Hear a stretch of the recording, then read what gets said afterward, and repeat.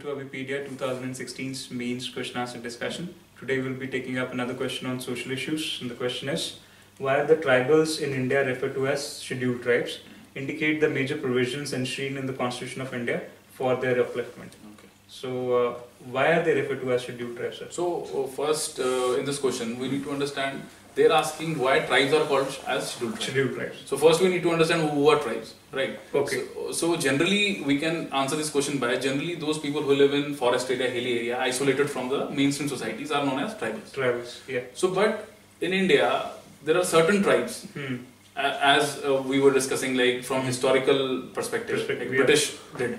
Simon Commission के time से वो scheduling चल रहा है. ठीक है. So after India gained independence, so out of all the tribes, there were certain tribes who were highly backward as compared to others. Okay.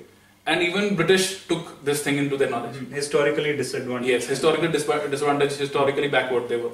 So, as per this order of 1950 of Government of India, certain tribes were included in this schedule. So that's why those group of tribes were known as scheduled tribes. Okay. And eventually, and after as time passed, that list was revised. Okay. So that is the reason they are called scheduled, because they are notified somewhere in a particular list. Yes. Okay. But we also have to mention that apart from scheduled tribes, there are other tribes in India. For example, denotified tribes are there. Okay. For example, primitive tribes are there. Okay. So we can also mention that. Okay. But politically, as a state, we are more responsible towards the scheduled section because therein we are providing the most of the rights, special reservation provisions for them. Okay. So positive discrimination. Yes. Okay. So indicate the major provisions enshrined in Constitution of India for their upliftment. So I guess we will be talking about direct as well as indirect kind of provisions. Yes. So indirectly, what would you like to learn? So for example, these provisions for upliftment of tribes, we can, as we have mentioned, there are some direct provisions in Constitution. There are some indirect provisions. Like if you read preamble of the India, there is a term known as equality, social justice, and secularism. So these three terms shows that we need to also give respect to their culture, and we need to give them social justice and equality. So we can say that these are the indirect provisions for their upliftment. So we would want to promote that salad bowl culture, not the melting pot culture that we have in America. Yes. Okay. So everybody's identity is preserved within a particular preambular form of word. Okay.